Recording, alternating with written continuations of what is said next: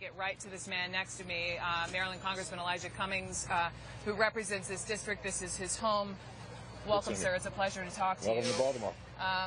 I love Baltimore. I've been here a number of times. First of all, did you just hear the Orioles game is apparently on, but closed to the public is the latest we're hearing. Do you know anything about that? I don't know anything about that, but that would be very disappointing to me because I want our city to go forward. I don't think that we should stop doing what we normally do. And but if that's the decision of the powers that be, that's above my paycheck. Okay, let's talk about your pay. Let's talk about what's happening currently here. I don't know if you've slept at all. No. No. Have you been in contact with the mayor and the governor? And as far as tonight is the first night of this 10 p.m. curfew, we've seen pockets of people, especially in West Baltimore, right at north in Pennsylvania, for the most part peaceful. Have you had a chance to walk around? Where have you been today? I've been all over, but I spent a lot of time at Pennsylvania North, where the CVS was, and I got to tell you, when I went and saw the burned out CVS, it was extremely painful because I realized that a lot of people are in pain, and we have a situation here where there were some people who were mourning the death of Freddie Gray, the tragic death.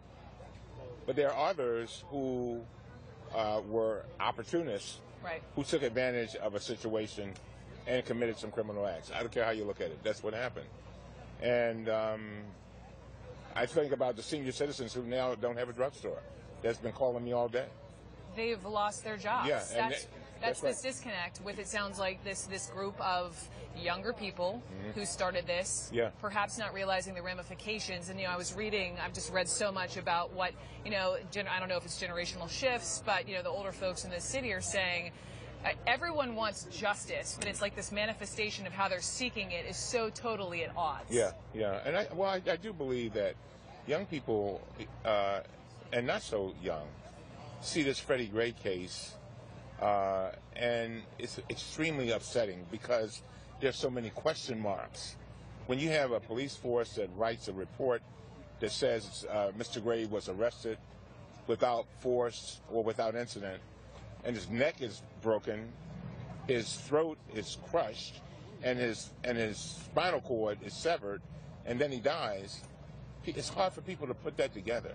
And so you have confusion, you have pain, you have frustration, but and the foundation of all of that is the deaths of all the black men who were unarmed throughout the country. And that's the thing. I was talking to an editor with the New Republic, Jamil Smith, and he wrote a whole piece about how week after week after week we keep seeing these videos, right, of these young black men being killed. And his fear is that Americans are becoming desensitized. Yeah. He wants to make sure that after every single time we see these tragedies that we stop, and you being a we have this national conversation, but then people such as yourself make sure there is actual change. Where's the change? That's right. Well, I'm sick of talking about this. Well, I agree. I'm sick of talking about it, too.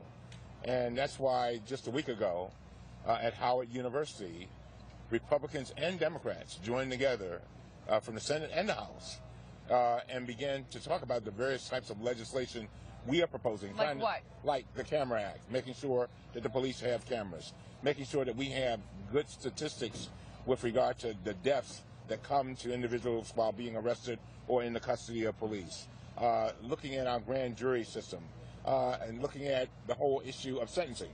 One of the reasons why people are so angry, here I know of people who are sitting in prison right now for selling marijuana, when you can go to Colorado and they sell thousands of dollars worth. I had that conversation on my show, sir, last week, where people are furious, and then the question comes, well, once it perhaps even becomes legalized nationwide, what about all these people who are serving time for selling an ounce? That's exactly. And so when people see that, I mean, it's very upsetting. Their freedom is gone, while folks in Colorado sit back with cash. I mean, all over the television. Making a lot of money. I understand. So my point is that we've got work to do. Another thing that has to be done here is we've really got to look at our police department.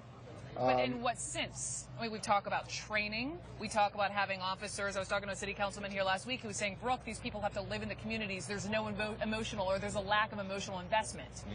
And a lot of these young people, I mean, I've been talking about this so much, a lot of these young people, and I love our nation's veterans, but some of them are coming back from war. They don't know the communities, and they're ready to do battle. Yeah, they definitely need training, better training. They need better recruitment. And that's why I've been asking DOJ to come in and do a pattern and practice investigation, somewhat similar to the one done at Ferguson.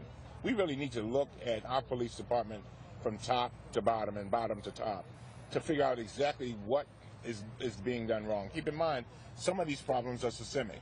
You know, we have rules, but when the rules are being broken, for example, not seat belting in a man who is arrested. In a prisoner transport van. Right, or not getting medical attention. Right. There are rules already to that. Right. So that makes you wonder, well, how is the system failing? We've got work to do. Congressman, I hope I don't have to talk to you anytime soon over this, but I wish you luck, hopefully enacting some of the change, because people are obviously incredibly frustrated. Thank you so much. Thank you very much. Coming up next, here on CNN, much more on